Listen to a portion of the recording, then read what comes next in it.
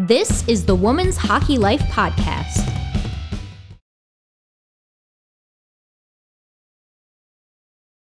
Welcome back, everybody. Another episode of the WHL Podcast, University Edition.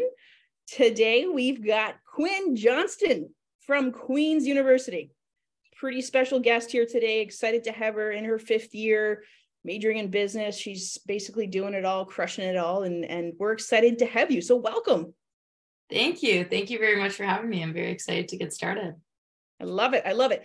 I love to do intros, but at the same time, I feel like when I let you introduce yourself and kind of a little bit of background about who you are, where you grew up, how you got into hockey, it just always sounds better because it's coming from you, which is the source, you know? So why don't you just dive in, tell our listeners a little bit about yourself?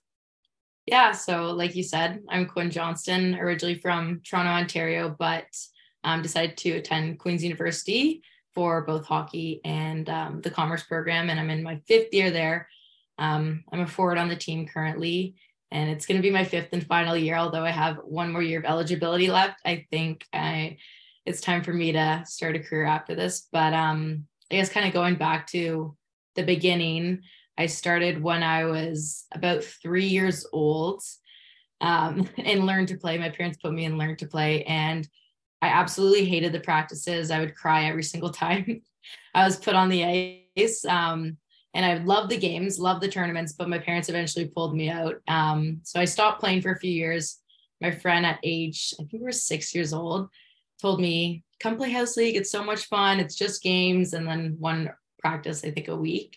And I decided to play again and absolutely loved it. And my career kind of took off from there. I've played pretty much my entire career at the Toronto Leaside Junior Wildcats organization. I moved around 2 years.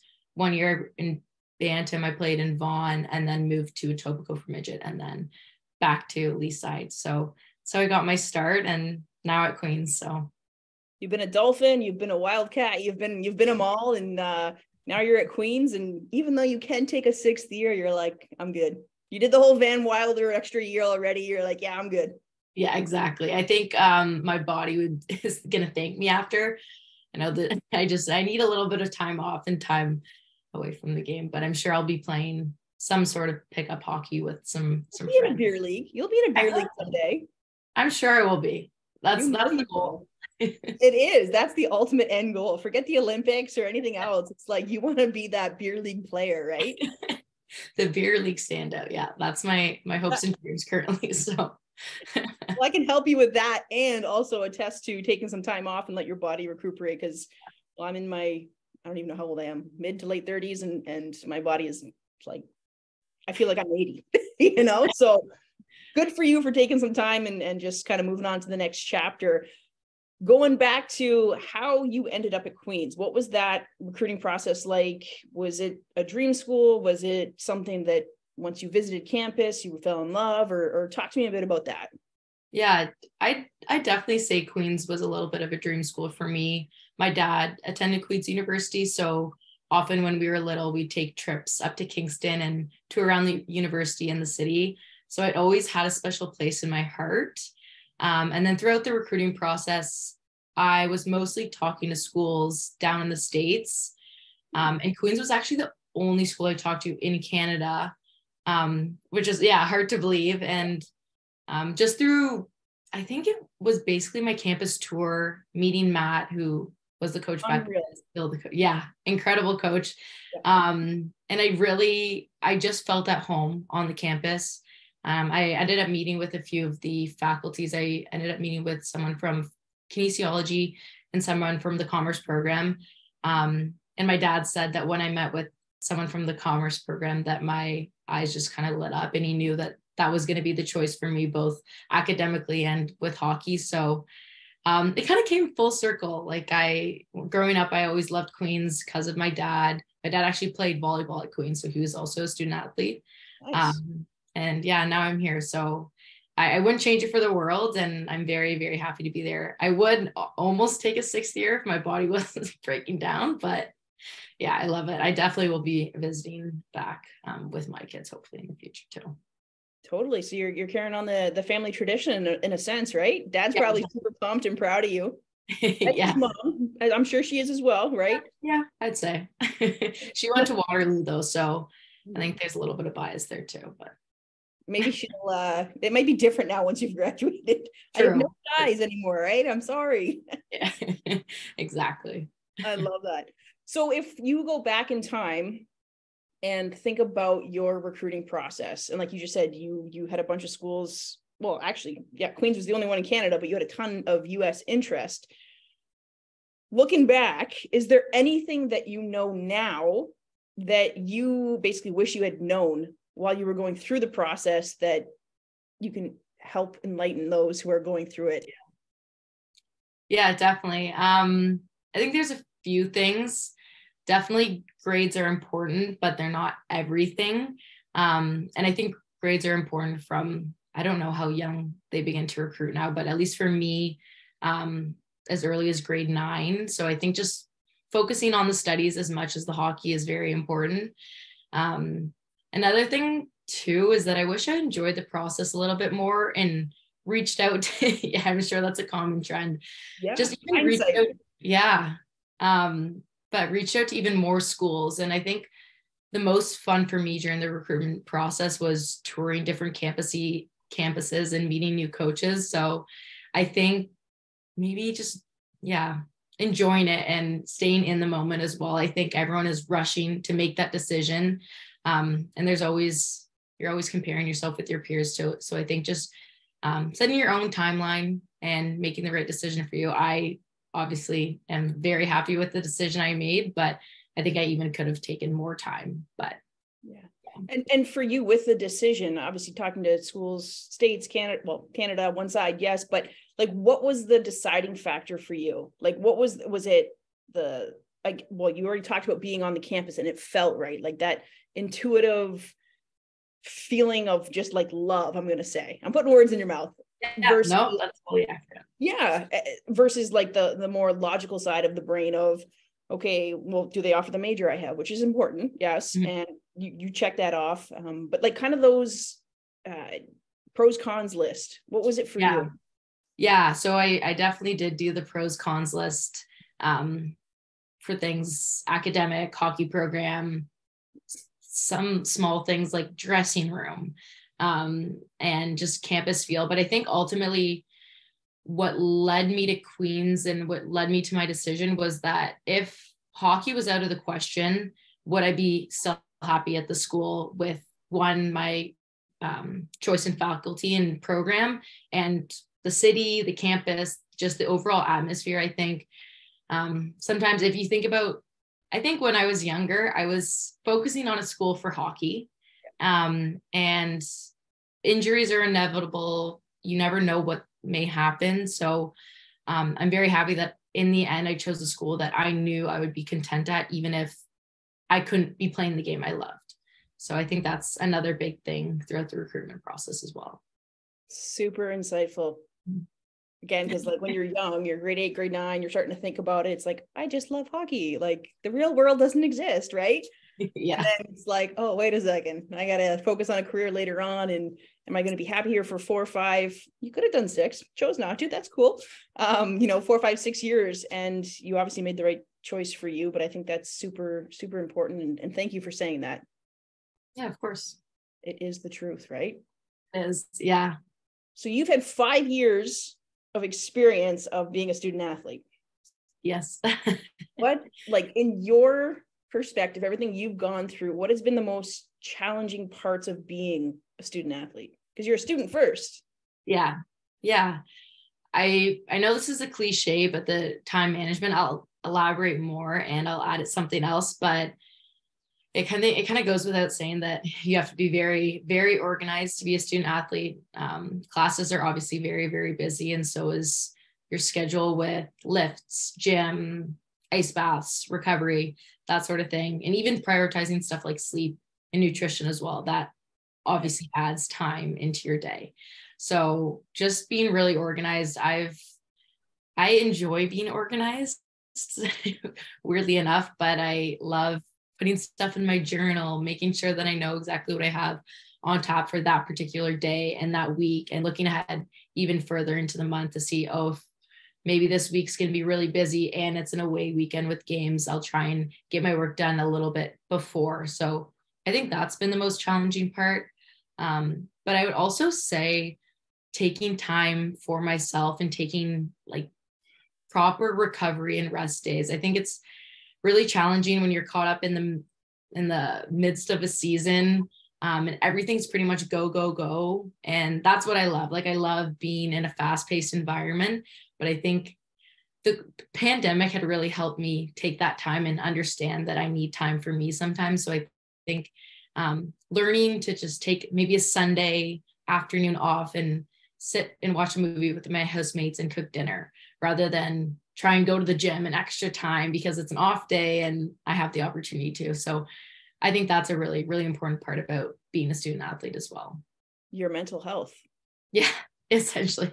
Literally, like what you just said is I'm going to unwind and not worry about everything else that I'm doing the other 6 days of the week.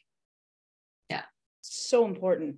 So important. And it's overlooked because it's something that physically you can't quantify, right? But you can feel it, but you can't quantify it in that sense. So I'm, again, happy you brought that up because that's such an important piece. And just because you're working hard doesn't mean you're being smart about how you work. Yeah, exactly. Right? Yeah, no, that makes sense. So given everything you've said, and that you may have already answered this question because I think I already know part of the answer, but you've grown up playing the game and you've already said, like, you like to be organized, you like to be busy, you like structure. What else on top of that has the game taught you about yourself? About myself, I would say that I just love being around people. I think hockey has made me a very extroverted person and someone who just enjoys being a part of the team. I think also from being a part of various teams, you get to learn about different personalities and how to get along with various people who may have different opinions than you. So I think I've really liked that part of the game and also that challenge. And this year, and I guess last year as well, I've been fortunate enough to be named the captain. So I have that added responsibility too. No big deal. No big deal. Yeah. So that's part of my responsibility too. And I absolutely loved it. And I think it's something I'm really passionate about too. So I'd say that, and obviously just being a competitive spirit. I think hockey has taught me that even outside of the sports and outside of the game, I love to be competitive, and hopefully that's something that I'll take on to my future career, whatever that may be. Yeah. Which leads me kind of into the next question of being the student athlete, business, commerce. If you know, let's fast forward 5 years. Let's have this fortune ball right here. What are you doing in 5 years in your ideal world? Your dream. Ideal world. Okay. This is big picture now. Okay, now I just went big on you. We took it to the next level right now. Not what you think you can do based on the major you have and what maybe society wants you to do, but like you, Quinn, what do you want to do?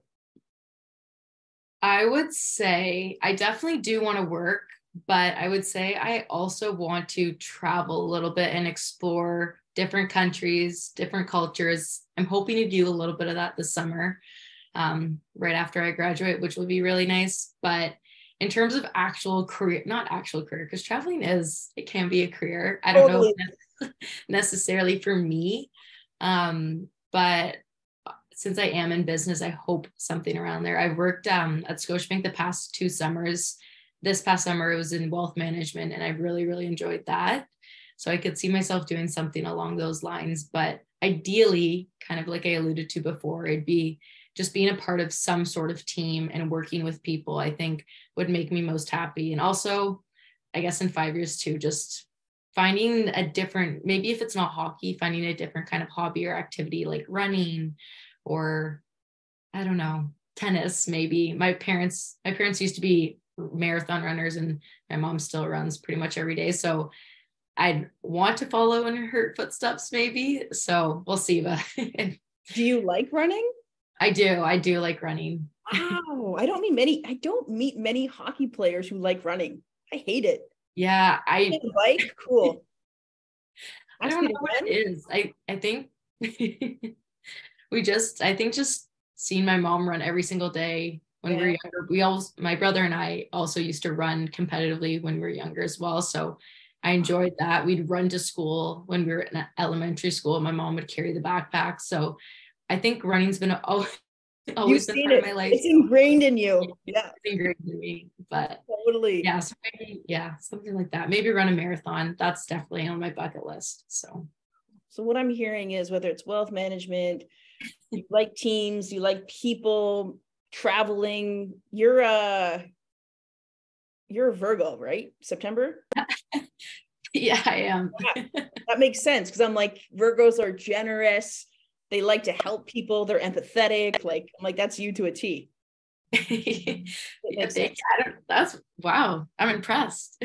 Well, I've got some good stalking skills. I was a university coach. I had to stalk the players we were recruiting, and like birthdays and that whole other side of zodiac spirituality and everything else. Like I love it. And you can learn a lot about, and you said it already, like what you love about hockey is learning about different people and the way they think and how they operate. Right.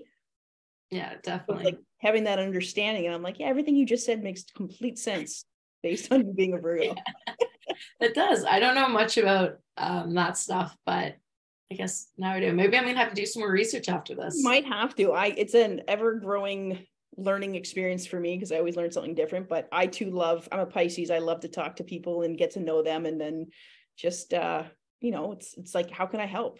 And if I know more about you, then we can do that, right? Yeah. But okay, so you said that you and your brother saw your mom running all the time. So you guys ran, you competed, all that stuff. Your brother has had a good career himself, nothing like yours, obviously. But he's with the Dallas Stars, correct? Yeah, Dallas. Okay. For you, growing up in Toronto, are you a Leafs fan or a Stars fan now? If I can say both, I will say both. I have been a Leafs fan my entire life. Obviously, growing up, it's my hometown team.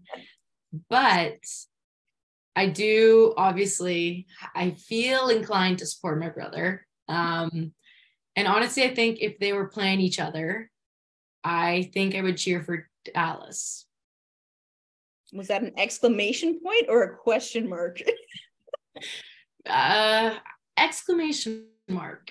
How about if you cheer for your brother but root for the Leafs? That could work. Yeah. If my brother scored a hat trick or something, but the Leafs still won 4-3, I would be okay. Celebrating on both ends. You win. Yeah. You totally win. Right? Yeah. Yeah, that's my final answer. There you go. Now you've got that one rehearsed, so you can say that moving forward. All right. Exactly.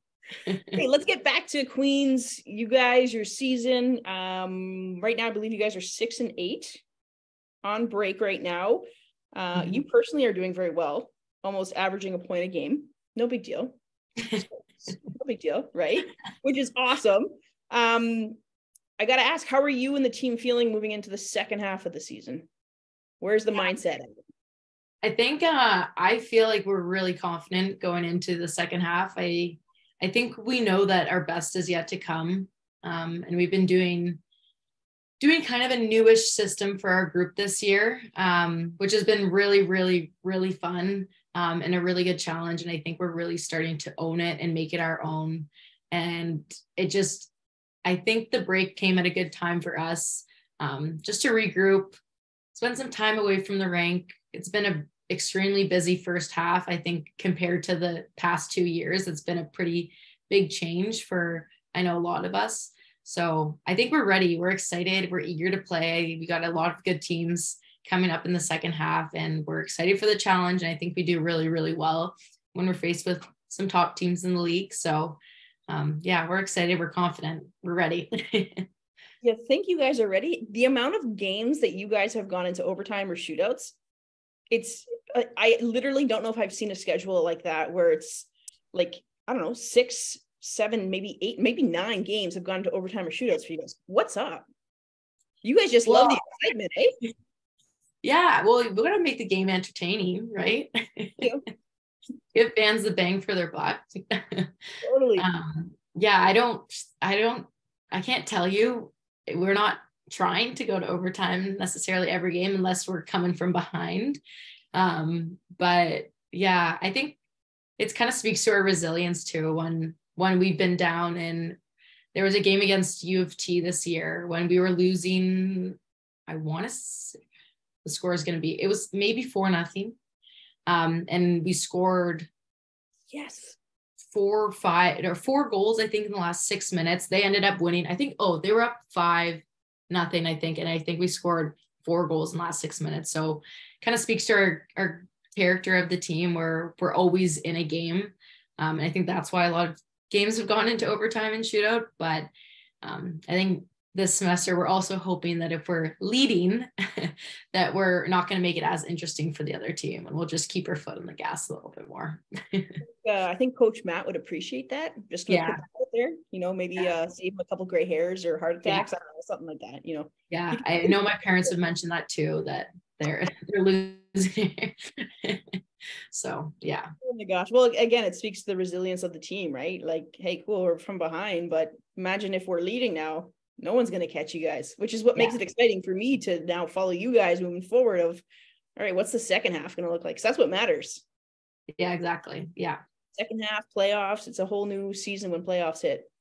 Yeah. Yeah. I think we're going to try and get into the playoff mentality early and right away, and hopefully continue that and just build each game. So I'm very excited for second half. I know we've been on break for a week and a half, maybe 2 weeks, but I'm already ready to go back. So funny, right? You're like, okay, when is it? Is it time yet? Is it time? This is too long of a break. Let's go home. Let's go back. Yeah, exactly. I love it. Well, I absolutely love you. You're so easy to talk to. I think you have got a great insight. You're very mature. Who knows, if you took a 6th year, you'd be even more mature, but we're not going there. You're going to get in the real world, maybe go play overseas or something, right? Yeah, definitely. At the same time, reach out to me because I can help you with that. But I got to ask, moving forward, and again, like, we have all different types of people that listen to this podcast. A big following is those who were once in your shoes. You have 2 shoes, not just one. Yeah. Most of the time, yeah. Most of the time, yeah, you never know. But if you could give advice to those in high school right now, grade 9, 10, 11, 12, post-grad, whatever it may be, who are chasing their dreams of being where you are today, playing in university, being a student athlete, what advice would you give to them? Yeah, I think I mentioned a few before, like, in addition to just enjoying it, and I would say just kind of put your head down and grind. I think it's a university can be some of the best times of your life. You gain so much experience, so much knowledge, not only in the textbook, but also like in terms of street smarts and interacting with different people. So I think putting your head down, working as hard as you can, both in the classroom, on the ice, and in the gym, I think you'll set yourself up for success, and you don't want to have any regrets in the process too. So I think that if you put your best foot forward, you'll be happy no matter what, and ultimately can lead you to a really, really awesome experience like I've had the pleasure of having. So there you go. Quinn, you're amazing. I love you. I can't say enough great things about you. You're stuck with me for life now, because once we connect like this, I'm okay with that. I'm not complaining. Yes, put that one in the roster right there. But yeah, no, I again, I'll tag you and your social and anything else if you're on it, in that respect of just being a public figure. Anything we can do to help you, let me know. But I truly appreciate you opening up and talking about you personally, your career, how you grew up, the recruiting process, where you guys are at today, and I'll be rooting for you guys in the second half. Yeah, thank you. Well, thank you so much for having me. I really enjoyed this and enjoyed meeting you too. And I'm happy that we'll stay connected in the future. 100%. When I have to come to Toronto, I'm staying at your place now. Your parents' house looks great. It's a spare bedroom, so there you go. I knew there was a reason. That's my room right there. Exactly. Quinn, you're the best. Thank you so much. Have a great evening. Of course, you too. All All right, take care. right, you too. Bye.